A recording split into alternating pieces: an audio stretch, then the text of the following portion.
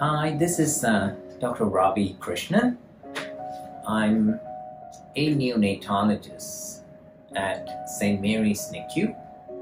I'm the medical director of the NICU as well as the chief of pediatrics. I'm here to answer questions for you nursing students.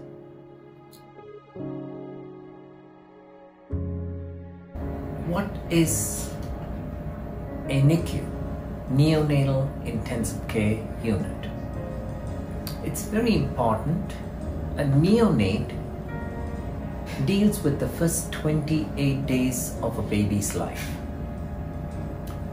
A perinate is 28 weeks to the first 7 days of life.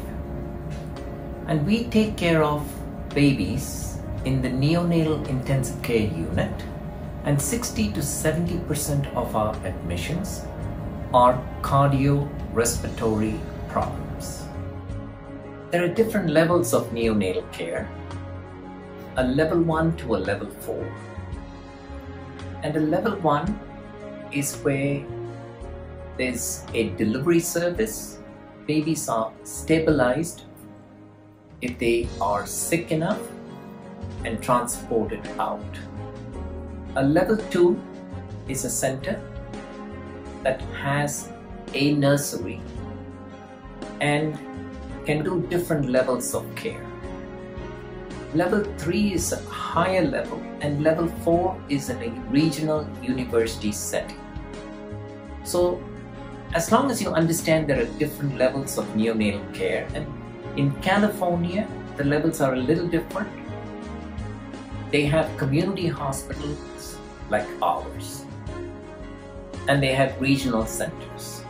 If I'm classifying the babies as based on not gestational age but birth weight, a baby less than 2,500 grams or less would be called a low birth weight baby. A baby less than 1,500 grams will be called very low birth weight babies.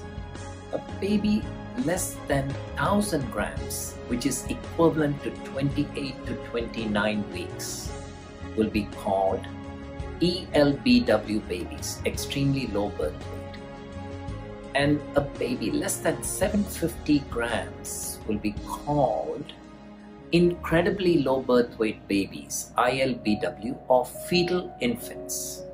So that is the categorization of based on birth weight. Good morning, students. My name is Hassana. I'm one of the day shift team leaders, and we welcome you to our unit. Today I'm going to talk to you a little bit about hand hygiene and the importance of hand hygiene in the NICU. Our babies are very delicate population, so hand hygiene is very important. So when you first come into our unit, first of all, you have to make sure you don't have any jewelry on, no watch, no rings on your hands. And then you have to do a 3-minute scrub. This is our scrub sink. This is our scrub brush cabinet right here. You get a scrub brush and there's soap in it. You just get it wet and you turn the timer on, and the water is operated with your knee, and you open it up and you put the soap on your arms and you use the brush and scrub for 3 minutes. Don't let the water running the whole 3 minutes. And then there's a little blue plastic piece in here is to clean under your nails if they need to be cleaned. Once the 3 minutes are up, then you can walk into the NICU and get your assignment. And then during your shift, if you have to leave the unit, if you stay in the maternal child department, meaning you don't go through any double doors, when you come back you just have to do a nice hand wash or hand sanitizer. You don't have to scrub your hands again. But if you do leave the department to go to the lab or the cafeteria or your car, when you come back, we do have this thing right here. It's called Avogard, and it's a pump. You pump a little bit on the right hand, and with your left hand you go like this, And then you do the same thing with the left hand. You go like this and you rub your hands together and they dry. When you go into the unit, anytime you have to touch a baby, you have to do hand sanitizer before and after. Before you touch the baby and after you touch the baby, even if you're wearing gloves. This is our infant cardiorespiratory monitor, and every baby is on a monitor in the NICU. The green number is the heart rate, the blue number is the oxygen saturation, and the white number is your baby's respirations. Just to let you know that the vital signs sometimes vary depending on what the baby's doing. If the baby is active, the vital signs are going to be all over the place and the monitor might alarm. Just to let you know that we are always watching and listening. If the saturation is low, that doesn't mean the baby is really desaturating. Sometimes we have to look at the whole picture and then we assess and we adjust accordingly. But just to let you know that we're always watching and listening for alarms. Okay, also I want to talk a little bit about our visiting policy. Due to COVID, our visiting right now is limited to one parent at a time. Before COVID, we were allowed 2 parents at a time, and then we were allowing grandparents, but right now it's only parents and 1 parent at a time. And everybody who comes in, the parents have to have a negative COVID test within 24 to 72 hours, depending on which test they're taking. So we do try to limit our visiting and the number of people in the unit as much as possible. And also, if you guys are not feeling well, when you come to your clinicals, please let your instructor know and let us know so we can try to figure something out for you. Hi, Dr. Ravi. What do you think is the most important thing for students and nurses for their clinical rotation? As an introduction to your nursing rotations, I really feel that a few things are important that you're going to take it through your entire career. Let me start with remembering names, because that's so critical. When you come into a rotation, identify your team, get to know the names of people, because you don't always want to be called as he or hey. You just want to be called by your name, and that's respectful, that gives dignity, and it's important, and it connects with people.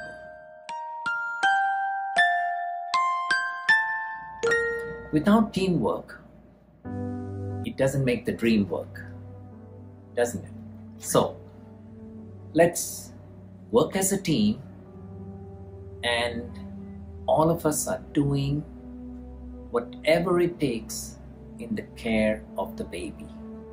And when I say teamwork, the teamwork involves the family, particularly the parents of the baby. We are, believe it or not, we are caretakers, and the parents should be part of our care plan.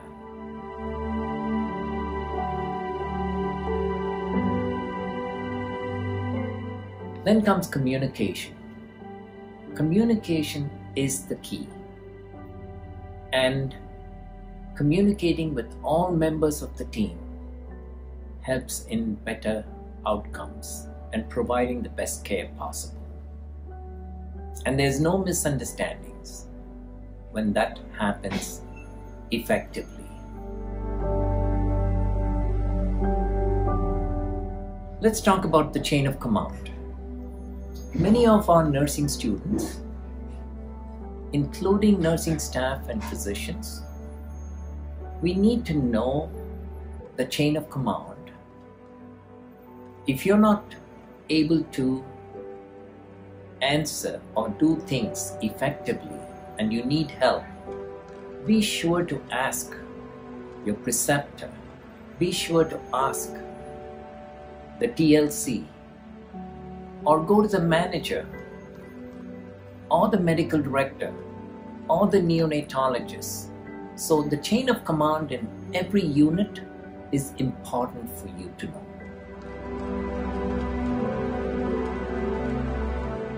When you come for any rotation, you have to prepare for it.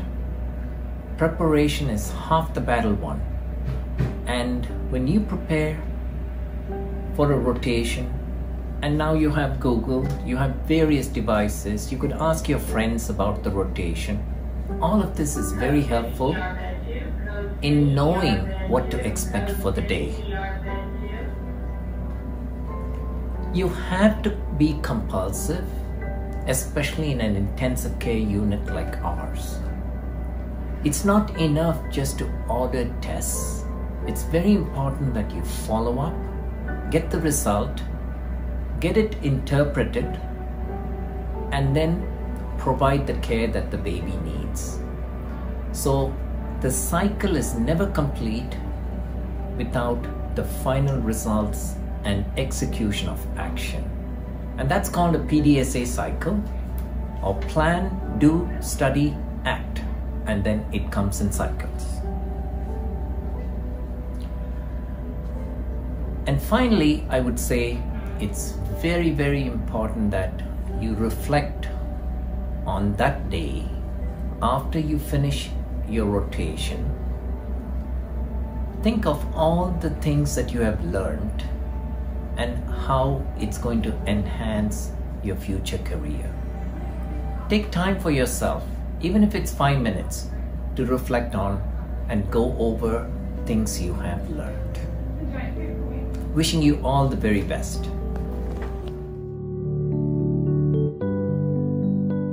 One of the other things is documentation.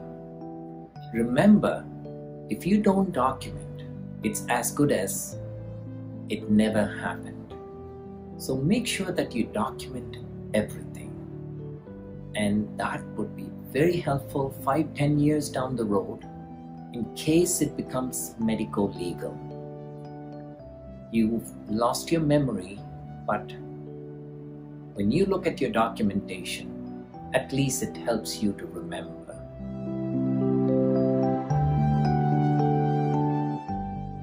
Hi, my name is Maribel Figueroa. We made this video to welcome you to our NICU to help you prepare for your clinical rotation. In our NICU, we take care of the most tiniest and sickest patient population. We are looking forward in having you, and it's our hope that you have a positive and in-depth learning experience. Let's talk about our hospital, St. Mary's Medical Center. We have about 125 to 150 deliveries a month,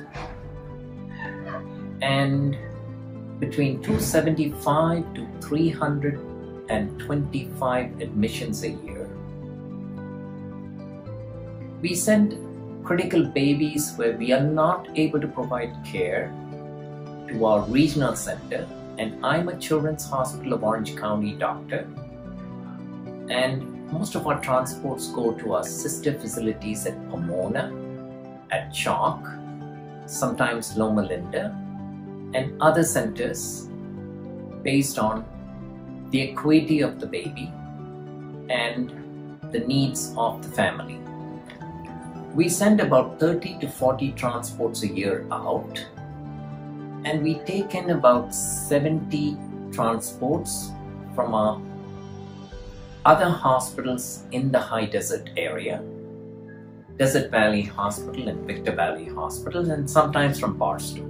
We also take care of babies that pediatricians send from their offices through the emergency room. Sometimes they are direct admits, like jaundice babies who need immediate intervention. Let's talk about in general.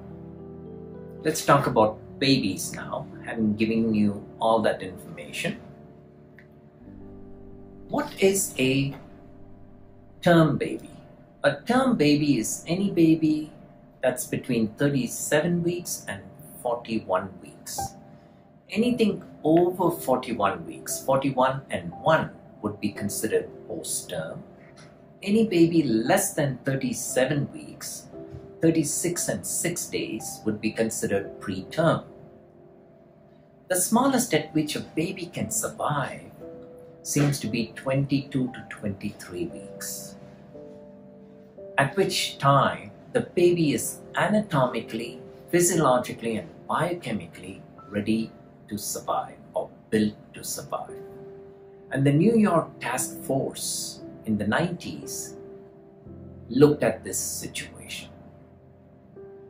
It's important to understand when we look at tiny babies, there's such a thing called mortality and morbidity. When we talk about it, a baby of 23 weeks, we have to look at what percentage of these babies are capable of surviving. So you look at mortality. And what percentage of babies survive intact? That's morbidity. Morbidity means handicaps. There are major handicaps and minor handicaps. Major handicaps are cerebral palsy, mental retardation, seizure disorder, blindness, deafness, and preterm chronic lung disease, including neurological sequelae. Minor problems are learning difficulty, behavior problems, attention deficit hyperactivity disorder, and academic deficits at school-going age. So when we discuss any kind of prenatal consult, we talk to parents, we discuss morbidity and mortality and percentages based on NICHD data and our own institutional data. In prenatal consults, before the baby delivers, we also talk to the mother about what we call family-centered care. And family-centered care, we talk about lactation and breastfeeding and prepare the parents for it, and also talk about visitation times and what it really means for the parents to be there for their baby. Babies less than 37 weeks would be called preterm, but they are also categorized. Between 34 and 36 and 6 weeks, these babies are called late preterm infants. And late preterm infants, they have their own set of problems. Could be respiratory issues, temperature instability. They're not able to maintain their own body temperature. They may need an isolate. Hypoglycemia, jaundice. Every baby gets jaundiced, more so the premature babies. Sepsis, chance of infection is high, especially if they're born premature. And feeding issues. So these are the concerns we have for babies who are late premature infants between 34 weeks and 36 and 6 weeks. The chances of intact survival without handicap, gets better from 25 weeks onwards. Below 25 weeks, it's the gray area. So we do not talk about morbidity. We wait for the babies to evolve. And the first week of life is going to be very critical, and also prenatal care. If I'm classifying the babies as based on not gestational age but birth weight, a baby less than 2,500 grams or less would be called a low birth weight baby. A baby less than 1,500 grams will be called very low birth weight babies.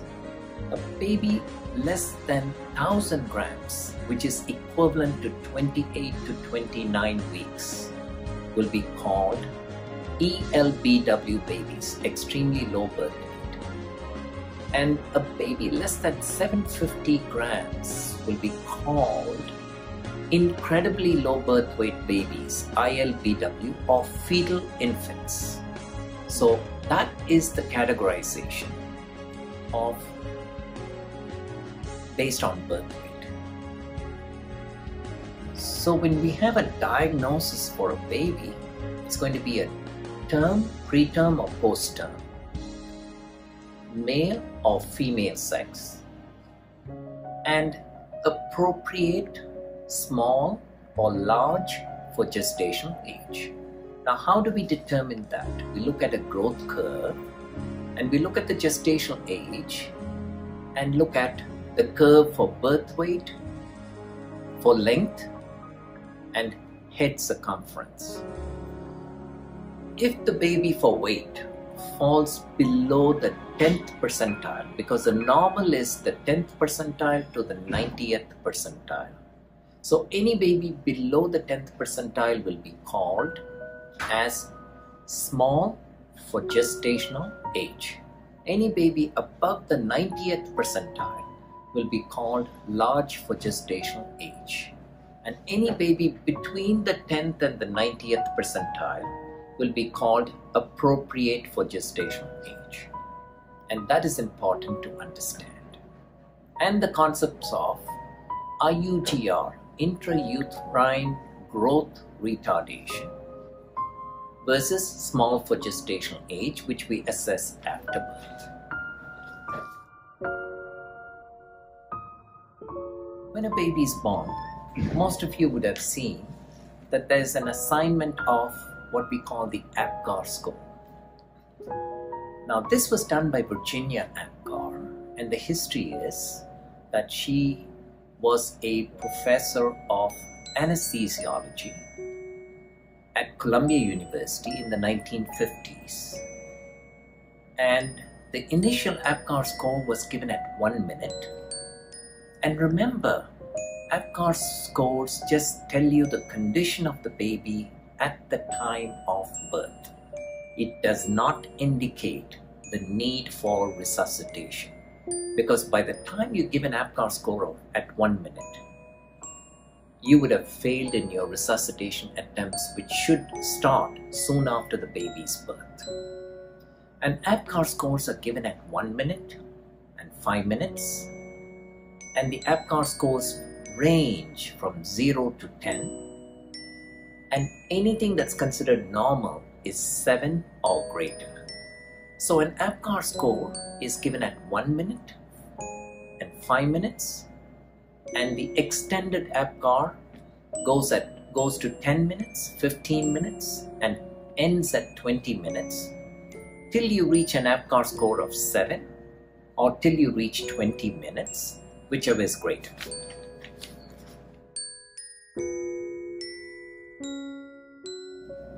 The best rating you get is, of course, IVF, in vitro fertilization, where you know almost the exact time of birth, conception.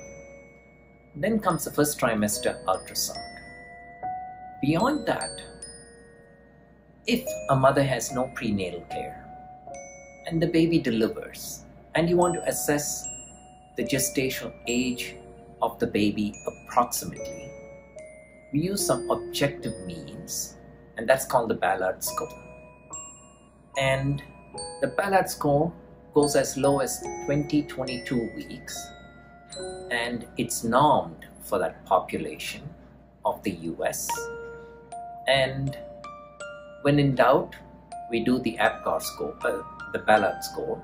And the Ballard score, you take it as, if it says it's 38 weeks, it could be 40 weeks, or it could be 36 weeks. It could go 1 to 2 weeks either way. And that's important to remember.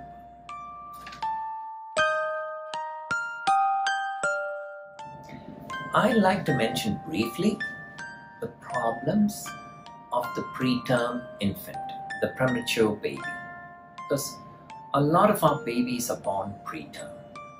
So when you look at it, it's all in 3-letter words, so it's kind of easy to remember. We can start with the brain. It's called IVH, PVH, PVL. Intraventricular hemorrhage, periventricular hemorrhage, and periventricular leukomalacia. Then comes the eyes. We call it looking for ROP, retinopathy of prematurity. Then comes the connection between the heart and lungs. It's called a PDA, patent ductus arteriosus. Then it's of course premature lungs, what we call RDS, respiratory distress syndrome of the preterm infant. And when it becomes chronic, it's called BPD as the first stage, bronchopulmonary dysplasia. And then you go on to preterm CLD, chronic lung disease. Next we look at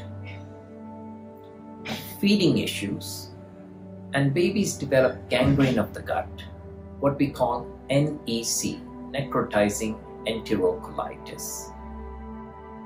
And then comes babies become anemic, what we call anemia of prematurity.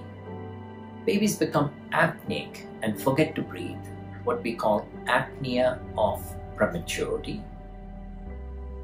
Then we have NNJ, neonatal jaundice. And of course, sepsis is a definite consideration. And minor problems of temperature instability and hypoglycemia and various other problems of the preterm infant. But the significant ones I've mentioned, and we'll have our neonatologist discussing these topics with you. Probably 2 to 3 minutes of every topic so you have an idea of what we deal with in the preterm infant.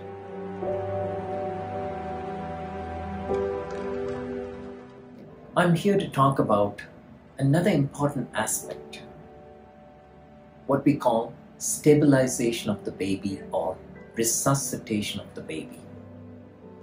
And we do a program, and every one of our nurses take that, and it's called the NRP, Neonatal Resuscitation Program. It's like a BCLS or a PALS for pediatric patients. We do the NRP, Neonatal Resuscitation Program.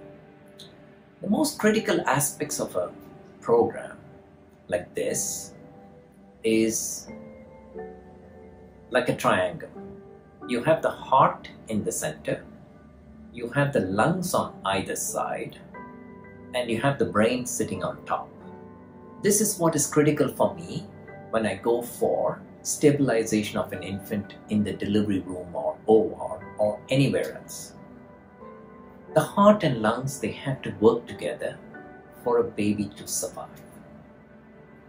The brain sitting on top needs to be protected so it avoids future neurological consequences and sequelae. So when you talk about the heart and lungs working together, the most important thing is, as soon as we enter the delivery room, in a baby, heart rate is critical. If it's below a certain heart rate, below 60 beats per minute, then resuscitation becomes even more active. And it all boils down to cardiac output. And cardiac output is stroke volume times heart rate equals oxygenated blood, the cardiac output from the heart. Now, stroke volume in babies, it's fixed. It's 1 teaspoon or 5 mL or less. And it does not follow the Frank-Starling's mechanism of stretch of the myocardium causing more stroke volume, which happens in an adult and the pediatric population. But in babies, you don't have that stretch, so it's almost fixed, the stroke volume. So the only way the baby increases cardiac output is by increasing the heart rate. And how do you increase the heart rate? You attack the lungs. You get the lungs to oxygenate and ventilate. And that's the goal. When you see the heart rate is dropping, we work on the lungs by providing breathing support or respiratory support.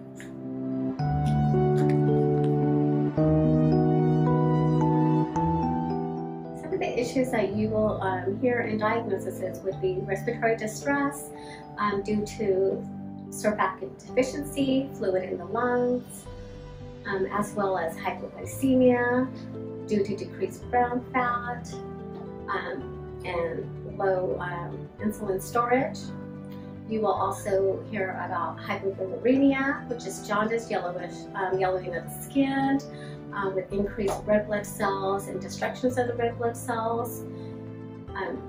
Other things that you will see is temperature instability, so they can be cold or too hot, and that can be due to from infection, and various things can affect the temperature as well. Other issues that you will see is feeding intolerance due to decreased gastric mobility. Infants are unable to coordinate their sex, swallow, and breathing. That doesn't develop till about 34 weeks. Other things that you will hear is NEC, which is necrotitis enterocolitis. This is something that can develop due to different reasons: infection, decreased mobility to their tummy. So you will see distended abdomen, you will see loops, and you will learn about that in your clinical rotation more in depth. Nerve-wise, the issues that you'll see is IVH, which is intraventricular hemorrhage.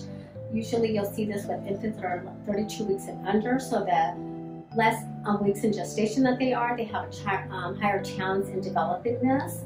You will also see terms like apnea. Apnea is when they stop breathing for about 20 seconds or more. You will see that the doctor will order caffeine for these babies.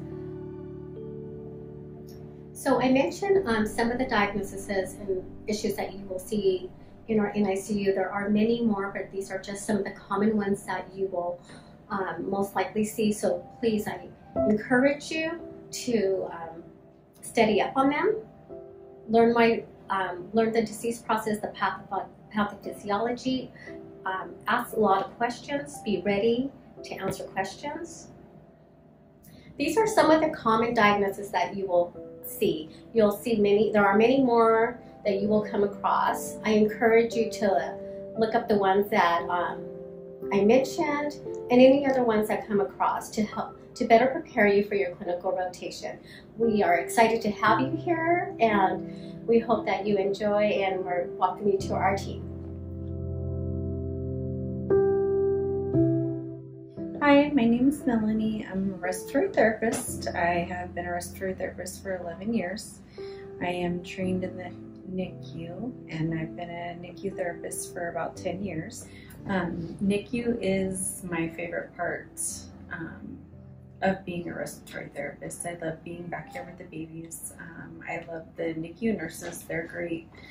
They're very helpful, and it's just awesome to see even the smallest babies that we're able to bring back to life and see them go home. So NICU is not for every RT. Some RTs do not like NICU because they're scared of the babies because they're too small.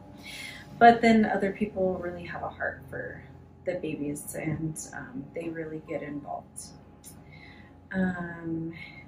There are lots of things to know about being in the NICU. You always have to be ready because you never know what's going to walk in. A mom can walk in and be 22 weeks or be full term, and anything could be wrong with the baby, or the baby can be completely normal. And sometimes you just don't know what to expect. But it's pretty exciting. I love doing it. Like I said, it's my heart.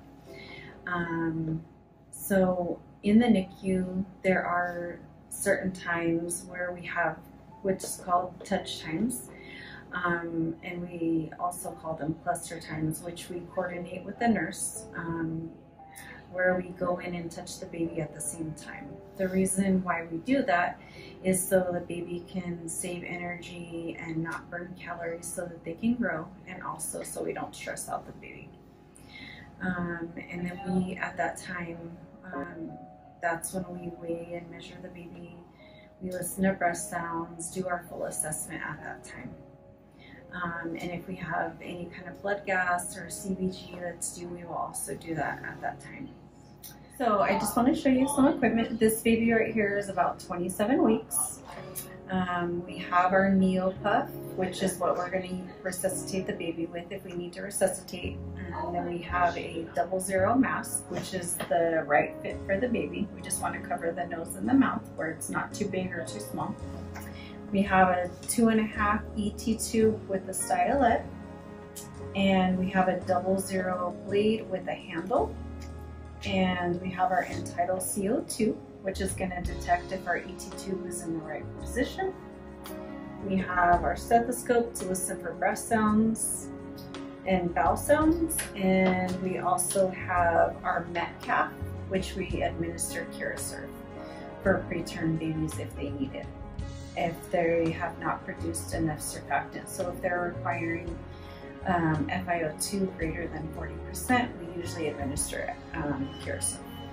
This NeoPuff right here, we can give CPAP. So we would just put it on the baby's face, and we would set the pressure at 5. And at 27 weeks, we usually start at 30% FiO2. And we would go by the NRP guidelines for their SATs. As long as the baby's holding their SATs at 30%, then we would just keep giving them CPAP as long as they're spontaneously breathing, and it helps open up their airways so they're not grunting. If the baby is not breathing or is agonal breathing, then we can give positive pressure ventilation. We would set our pressure at 20 and our PEEP at 5. That's where we would start off at, and then we would occlude the top off and on, and that would give us their breaths, and that would also help open up their airways and give them a positive pressure until they start spontaneously breathing and their oxygen levels start coming up. So this is our oscillator. It's a high frequency ventilator. This we usually use on preterm babies, and it's for lung protective strategies and also for babies. And it helps to protect their lungs. So we have our map right here, which is our mean airway pressure, and our FiO2, and that's going to control our oxygenation. We have our amp and our hertz, which is our frequency, our rate. That's going to control our ventilation. So on the hertz, for every hertz, it's 60 breaths per minute. So it's pretty quick. And it really does help protect the lungs because the breaths are so quick, and there's less shearing in the lungs. Hi, my name is Faye, a NICU nurse. I've been a NICU nurse for 20 years. Hi, Faye. It's nice to meet you. It's good to have you here today. We were wondering, why do you think it's intimidating in the NICU for parents and for students?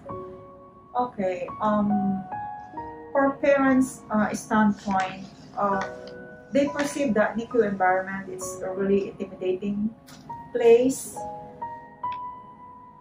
because once we let the parents, sit at the bedside, all the alarms that's going off, they perceive it that it's really intimidating. They don't know what to do. It's a strange place for them to see all of these monitors hanging or cables, connecting to their baby. And as much as they really want to help, whenever they hear those beeping sounds, they find themselves like helpless because they don't know what to do. I think it's more of needing an education for them, get them involved in infant's care, update them and explain to them every purpose of this, of the tubes or wires or cables connected to their baby to allay their anxieties and fears. Okay, and how do NICU nurses help parents cope with being separated from their babies? That must be really hard. Oh yeah, there's so many ways that we can help the parents to cope up with having a baby in the NICU. One is to encourage parents to participate or get involved in infant's care, just like, you know, touching their babies, teach them on how to touch their babies like a firm touch for a small baby, and checking the baby's temperature or diaper, and also get them involved, and also give them frequent updates of what's going on with their babies. If the parents cannot come and visit the baby, encourage them to call frequently or at least every shift and get an update. And also encourage the mom to pump, so you know she can provide the breast milk. And if it's possible for parents to hold the baby is stable enough for them to hold or do skin to skin, encourage those kind of gestures and to allay their anxieties and fears. Okay, And help them to cope up in the NICU environment. thank you. Hi, my name's Hannon. I have been a NICU nurse for 13 years now. I'm going to be talking about thermoregulation for newborns and neonates. We have here a radiant warmer. So, you know, we're going to make sure anytime we admit a baby, we're going to prevent any kind of thermal or hypothermia and things that could lead to potential respiratory problems if you don't start with the thermal warming. So you want to make sure that the baby's heated. You can turn on your heater. Just admit the baby real quick. So whenever in this mode, you connect the sensor, which will have like a picture of a scale, or the other one is a baby with like a little thermometer sign, so you're going to hook it up in there. Or you could do, that's if you wanted to do the baby one, so you would hit it, change it over to baby, and then set your temperature. Typically you want maybe anywhere between 36.5 and 37. That's a good range for them to stay in. So I'm going to set it up to 36.8. I'm going to hook up my baby, and then that way it'll go off the baby's skin temperature. Now, if I don't want to go off the baby's skin temperature, if it's a newborn and you have to like clean it off, then I'm going to go with manual if it's not reading well. So you can go with manual, especially if you don't have like a sensor or anything, and you want to turn it up. It'll beep at you anytime that it stays, I believe, 20 and above. For a long time, it'll beep at you every so often, just to let you know that it can overheat a baby easily. So you just make sure that the baby's not getting too hot on manual mode. So that's pretty much how a radiant heater works. Your heat's coming up from here. Your sensor, which looks like this part here, you just want to make sure reflects to the radiant warmer, and that's how it picks up the heat on the skin. Now for a baby, or premature babies, you're going to make sure to use for the micro preemies or neonates, you're going to use the wrap, and that's going to be, you're going to wrap the baby in that as soon as you can to keep the baby warm, because they are not going to be able to keep their body heat in a radiant warmer. You might have them in a radiant warmer initially just to place lines and do all your initial like intubation and things like that, then as soon as you can, they will actually be in one of these guys. This is a giraffe, and it's specifically designed for a micropreemie or a premature baby. That's anywhere between, we have them usually between 24 ranging to 32. The younger they are, you want to make sure they get a giraffe. This top goes up. It has a this is called humidification, and because neonates their skin is gelatinous, they don't have the adipose tissue, they are not able to keep their heat. So anytime you have a neonate, you're gonna make sure that they're on, or a premature baby, you're gonna make sure that they have the humidity, and typically we'll keep them on humidity until like they're 31 or 32 weeks, depending if the doctor wants that. So you're gonna make sure anytime you go into the bed to take care of the baby, you wanna make sure that you hit the air boost. That basically keeps the heat in, so that when your portholes are open and you're in with the baby, you don't let air out. Just with premature babies, you wanna make sure anything you put into the isolette, because of induction, you warm it up before you put it in there, so that the baby doesn't get cold from whatever item you're putting in. Heat up your IV fluids. Just try to keep that temperature up. If you have like a head ultrasound, or if you have an echo or any of that kind of procedures happening with the baby, the only time you should pop that up or let the whole side down is if you maintain the heat of the baby. So you would have to have a lot of warm blankets, and it has to be absolutely necessary. Otherwise, just use the portholes. I don't care how uncomfortable it is for the head ultrasound tech. Just they have to have the portholes, and you have to work through the portholes. Anything else I missed? What happens, why is it so important to keep babies within a certain range? Like, what happens to them when they're hypothermic, and what happens to them when they're hyperthermic? So with hypothermia, just think of the circulation, right? So your circulation is not going to be flowing. Everything's going to slow down. Their perfusion is not going to be at its optimal. So if it's not optimal, you have things like they're going to end up going into respiratory distress, or they can end up going into some cardiac rhythms or any, so you just think about circulation. So your heart is going to be not pumping as much, or if it is pumping, it's not going to the, you can end up in metabolic acidosis. You can have you can have metabolic acidosis.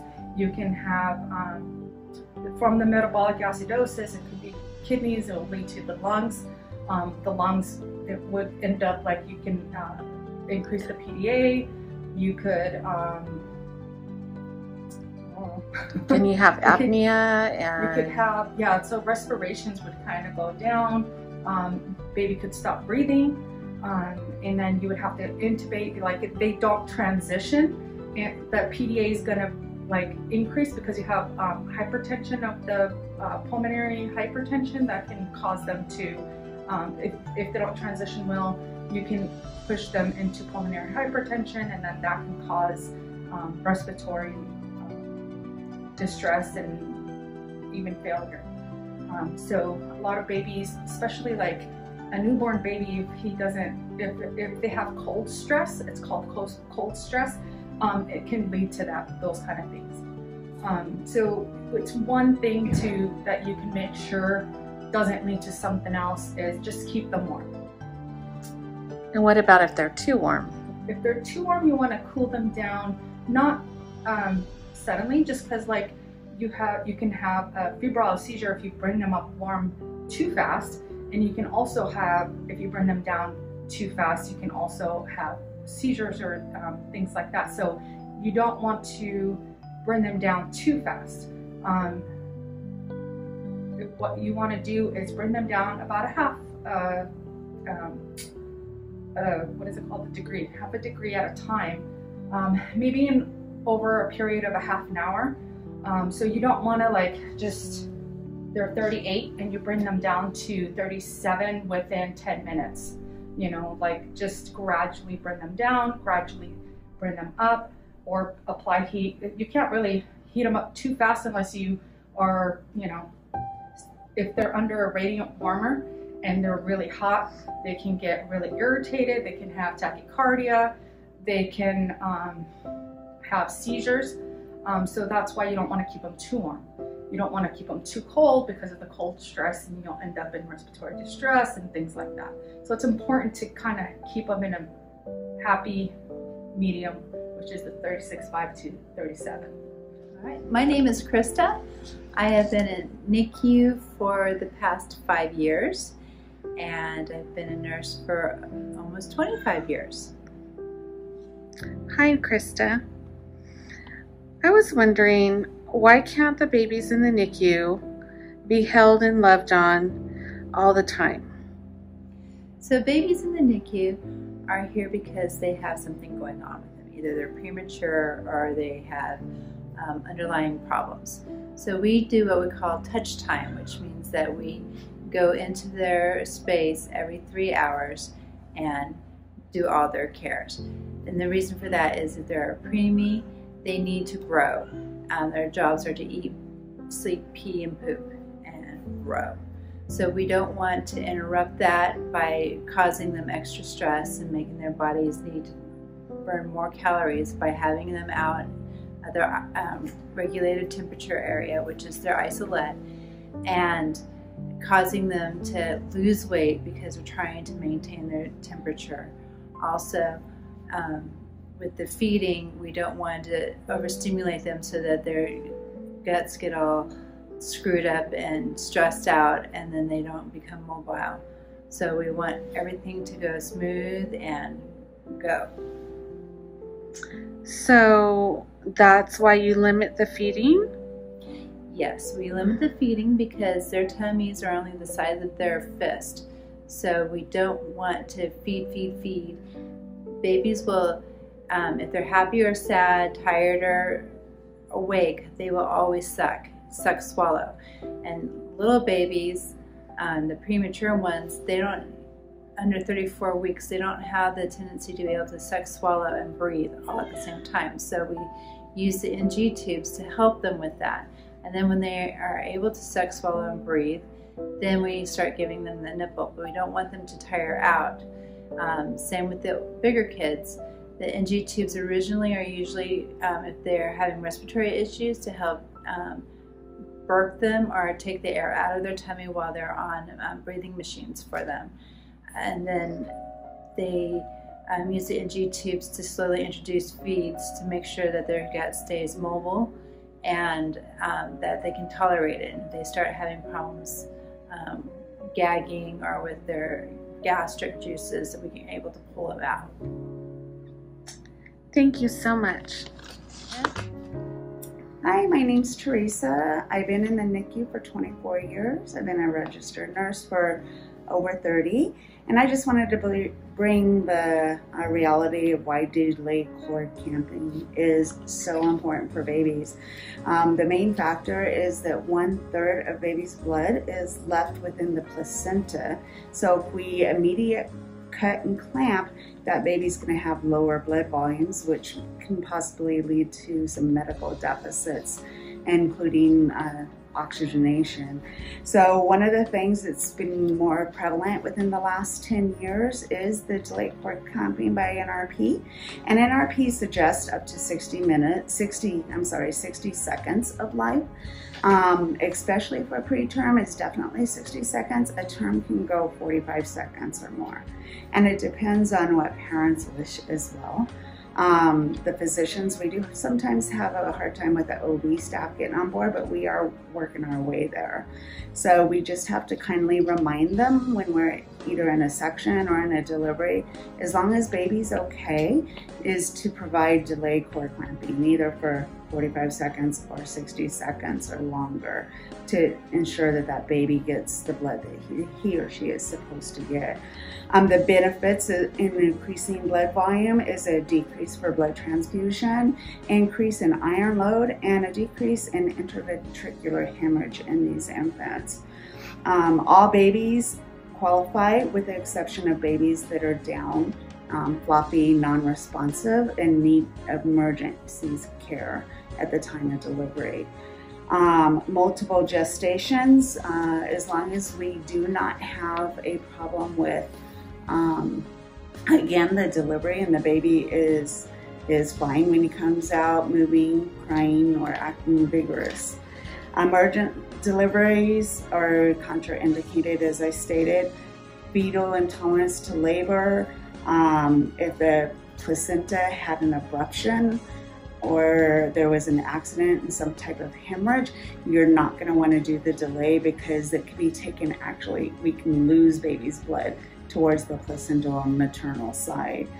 Previa active maternal seizures, again, it's contraindicated. A tight nuchal cord. If the baby is not vigorous at birth, that's something that we're not going to do. If the baby has high drops and any underlying causes, you don't want to do delayed cord clamping as well. And a twin-to-twin transfusion. So if you have the large baby and the small baby, the really small baby, you don't want to do that delayed cord clamping because of the transfusion issue there. Malformations like a myelangioceal, congenital heart defect, diaphragmatic hernia, or some type of gastroesthesis, another reason you would probably delay on the cord clamp, not do delayed cord clamping. Again, term infants, we try to, see if we can do 60 seconds, but if not, 45 seconds is sufficient, and preterm infants definitely a minute. Preterm infants, we just supply the babies with warm blankets, during the delivery, and hold below the mother's incision. A lot of doctors will hold them up in the air, and that doesn't benefit because it's a hard time for the gravity for the blood to flow uphill. Let's see. If we have to use a neo wrap for a preterm baby, again, as long as the baby's sufficient. So the biggest point here is to know that 1/3 of baby's blood is left in the placental side. So there is a very important reason to have delayed cord clamping. Well, would we want to do cord milking then? No, we don't want to do cord milking. That has a tendency to break the cord or break the blood cells within the cord and can increase in a higher jaundice level as well. So you want the baby to get whole blood cells, so we don't want to do cord milking, is not suggested per NRP guidelines. Also, can it cause IVH? Yes, the pressure can cause what Julie was saying is IVH, or is the intraventricular hemorrhage. And if you have a preemie baby, and sometimes even late preterm babies, you can cause that pressure within the feedback system, and it can cause a brain bleed, and we don't want that. Thank you, Teresa. You're welcome. Have a blessed day. My name's Sam. I'm a nurse here at the NICU at St. Mary's. I've been here for 13.5 years. And I'm going to talk to you about discharge preparation. Okay, what's the first thing that comes to your mind when you think about discharge preparation, Sam? I think about the checklist of things that babies all need in order to go home. Every baby obviously needs to have their newborn screen done. We have to check to make sure the hepatitis B vaccine was given, and if not, the refusal was signed. For any baby 37 weeks and less, has to absolutely have a car seat test done prior to discharge. Let's see, we have to have a CCHD done, and if that doesn't pass, then we have to make sure there's an echo done. And we also have to have a CPR and choking done, a video that the parents have to watch. And then we also do a return demonstration with adult to make sure that they're semi-competent on sort of the basics of how to do emergency choking and CPR just in case they ever need it. Babies have to be off oxygen. They have to be able to eat their feeds without a feeding tube. They have to be gaining weight. They have to maintain their temperature. And we have to make sure that the parents are competent and prepared to take their baby home. Okay, what about whenever it's a more complex discharge, like when the baby was very premature or had a lot of medical issues, kind of a complicated path? Complicated, more involved discharge kids that have been here typically for a while involve outpatient services. The high-risk clinic down in Pomona and or Loma Linda, depending on wherever the doctor chooses. The discharge summary has to make sure it gets sent over so they get followed up at 6 months post NICU discharge. A lot of our babies have a follow-up eye exam if they ever qualified for one in the unit. Make sure the parent understands how absolutely important it is that they go to these appointments. We have to definitely involve social workers, the case management for any follow-up appointments for any specialty departments such as cardiology or GI or immunology or hematology or whatever it may be. All of those follow-up appointments are typically done through CHOC. So we have to contact the case manager so that they can facilitate insurance approval prior to discharge, hopefully early, so you're not waiting on discharge date for stuff like that. And then we also have to make sure that all babies have to have a pediatrician with them. So the number one question that everyone's going to be asked is, when is my baby going to go home? What day? How long is the baby going to be here? And you are never going to have that answer. Typically, we usually say ask the baby, because the baby tells us when the baby is ready. Every baby is different. Nobody is on a set timeline. They all have to hit certain goals and milestones, and some babies do it quickly. Some people just go about the normal schedule and then they go out around the due date, and some just take a little bit longer. So it's never really a specific time. It's just a guess. That's it. What are some of the biggest hurdles that they need to, or milestones they need to accomplish in order to get home? Well, the babies have to be off of oxygen, number one, if they're on it. They have to be off of IV fluids and eating all of their food, and gaining weight and maintaining their temperature in an open crib without excessive blankets and stuff, making sure they're warm. A roundabout weight is around 2,000 grams or 4.5 pounds, but that's not necessarily specific. As long as the baby's gaining weight, we have discharged babies prior to hitting the 2,000 grams, but as long as the parents have a car seat that fits the baby, because some car seats are 4 pounds, some are 5 pounds, you have to make sure. That's it. Thank you. You're welcome.